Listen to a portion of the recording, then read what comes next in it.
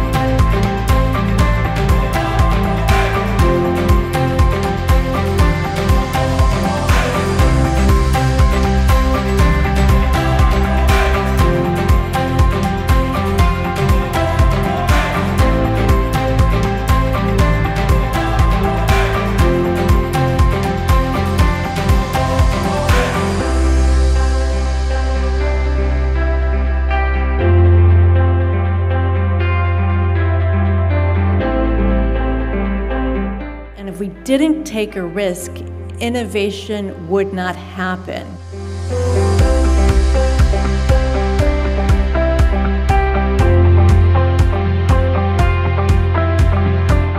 The increasing gap between humanitarian needs and resources urgently needs to be addressed.